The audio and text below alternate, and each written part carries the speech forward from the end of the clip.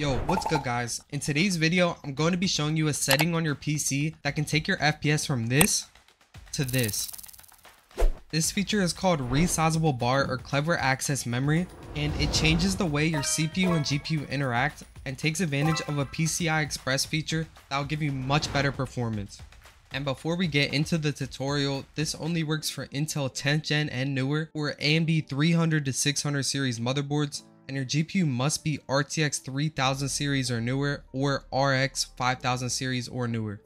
And before we get started enabling this feature, you have to check that your disk is on a GPT partition, because this is the only partition that this is going to work on. So hit your Windows key and type in disk management, and then over on the side you should know which disk is your main disk. Right click on it right here and click properties, and then go to volumes at the top. And as you can see, my partition style is GPT.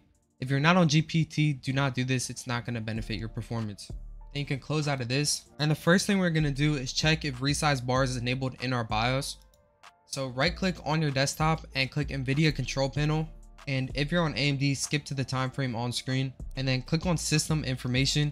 And then right here, it'll say Resizable BAR. And if this says yes, you're good. If it says disabled or not supported, then keep watching because we're going to have to go in your BIOS and enable it.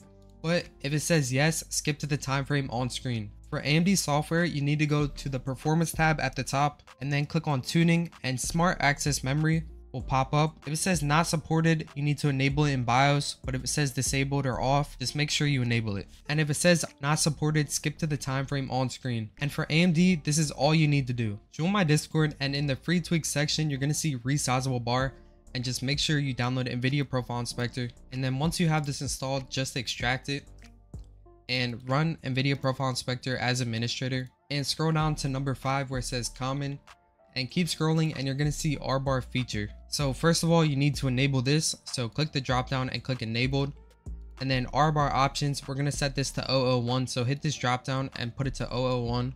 And then for the size limit, we're going to set this to 004. So hit the drop down and change this to 004. And then in the top right, click apply changes, and you're good. And once you've done this, you can go test it out in your favorite games. Thank you for watching the video. And if you want your computer to be completely optimized for the maximum possible performance, go to RisenTweaks.com for the best computer optimization service on the market. We have over 4,000 positive reviews on the Discord and website combined, so rest assured, you're going to love the results no matter what you buy. But with this said, I hope you have an amazing day. Thank you for watching the video. So I have an MSI BIOS, so it might be a little bit different for you.